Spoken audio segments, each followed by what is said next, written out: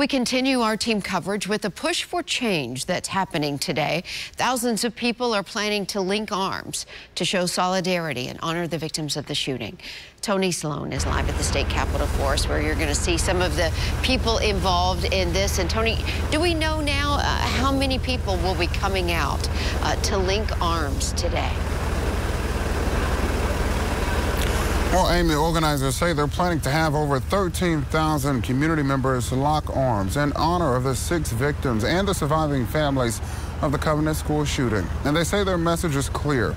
We're stronger together when holding one another up during such a dark time. And this is set to take place at 5 p.m. today, and that human chain will begin at Monroe Carell Jr. Children's Hospital at Vanderbilt. It'll go to Centennial Park, up Broadway, and over here to the state capitol. So while thousands will be here at the Capitol, united, arm in arm, a program bringing together the city's faith leaders and musical guests will take place at Musicians Corner in Centennial Park. So this is an effort that's sectioned off into 2 parts. Now, that program will include music from well-known artist Catch Secor, who is co-founder and lead singer for the band Old Crow Medicine Show, with Americana artist Molly Tuttle, contemporary Christian music artist Blessing Ofor, and more. At 5:15, people here at the Capitol will sing This Little Light of Mine as a way to brighten such a dark moment.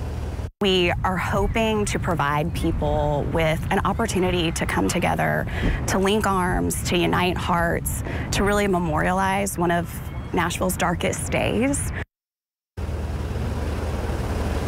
Now, participants are being asked to wear red, and they say this effort is to also highlight the more than 1,200 Tennessee lives lost to preventable firearm tragedies over the last year. Later at 9 o'clock this morning, we'll be here live talking to the group that's organizing this. You don't want to miss their message for those who are trying to move forward.